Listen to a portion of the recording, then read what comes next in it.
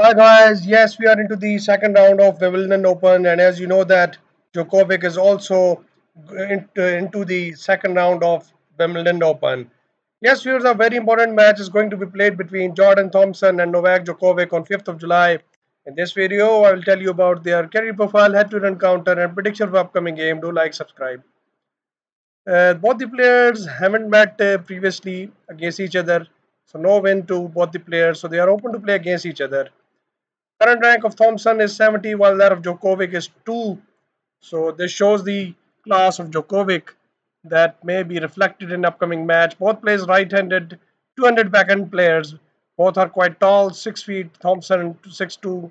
Djokovic 29 years of age. Thompson, Djokovic bit elder, 36 years of age.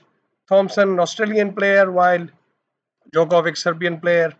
Turn professional, yes, viewers, that's very important. That will conclude us to the prediction for upcoming game.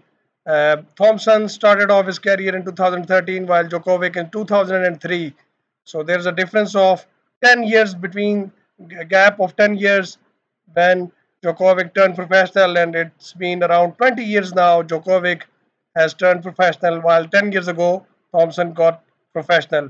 So Djokovic is quite experienced candidate and must be enjoying his tennis gameplay.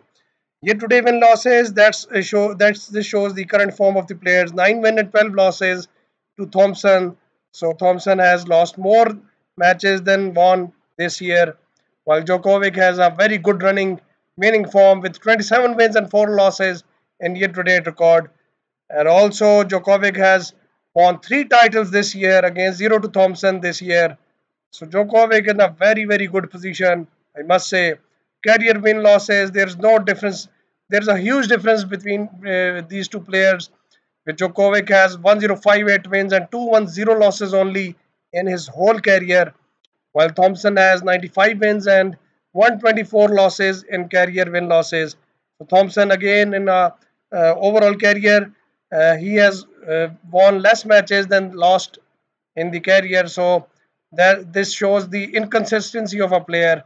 And Djokovic is quite consistent in winning the matches and subsequently turned the matches, winning matches into titles. You can see 94 titles to Djokovic, almost century of titles he has gained over the period of time against 0 title to Thompson up till now. You can see the prize money.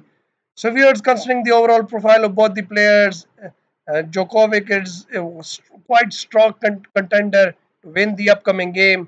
But obviously, new players come up and they smash elder players, professional players at times.